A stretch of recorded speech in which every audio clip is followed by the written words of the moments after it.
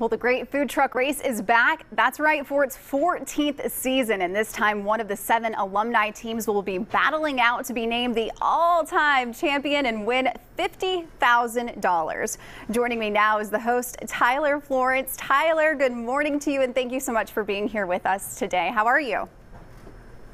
Natalie, my absolute pleasure. I'm doing great. Thank you so much for asking. How are you? Doing great. Okay, so for those who have not seen the show, just tell us a little bit about it.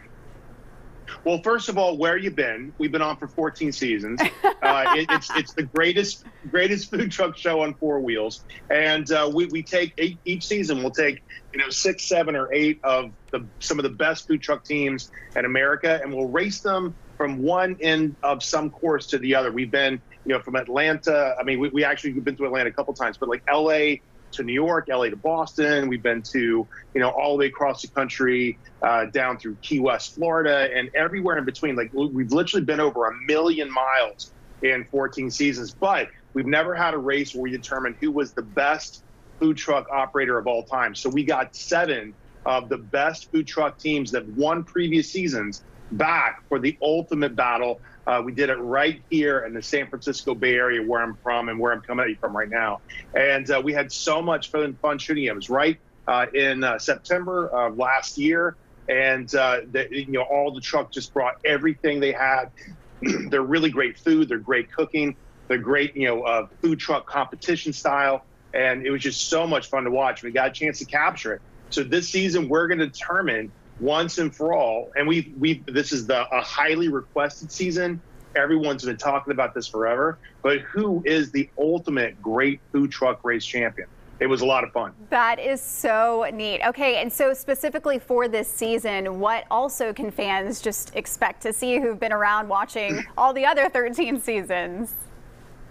Yeah, so all the champions from season 2, season 3, season 4, or they're all kind of getting together back here in the San Francisco Bay Area. And it was just so fun to travel around my hometown. So it's the Santa Cruz Mountains all the way up to the Napa Valley Vineyards, where we're going to be this Sunday for an amazing grape stomping challenge, which is kind of cool. And the teams are on the streets here in the San Francisco Bay Area, just showing America, how great food trucks can possibly be. And what I really love about the show is we have spawned so many great food trucks, and there's a lot in the Atlanta area as well. But right now, there's over 47,000 active food trucks in America. And our show had so much to do with that, just to really kind of promote the genre and kind of give them a platform, and for young restaurateurs to have a place to get their feet wet and really kind of get their concept out in a big way. So I'm just so proud of the show. We turned the lights on for so many young entrepreneurs in the food space, and it's just so great to see it come back one more time.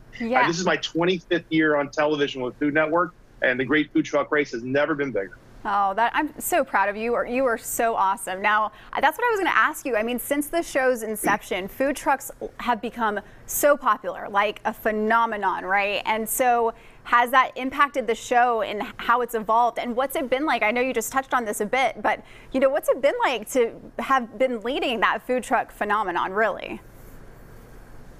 Yeah, so the show started back in 2010, and it was really hard because I would do interviews like this all the time to promote the show, and nobody got it. Everybody thought, it's like, there's no way I'm going to eat from that roach coach out by the construction site. There's just no way.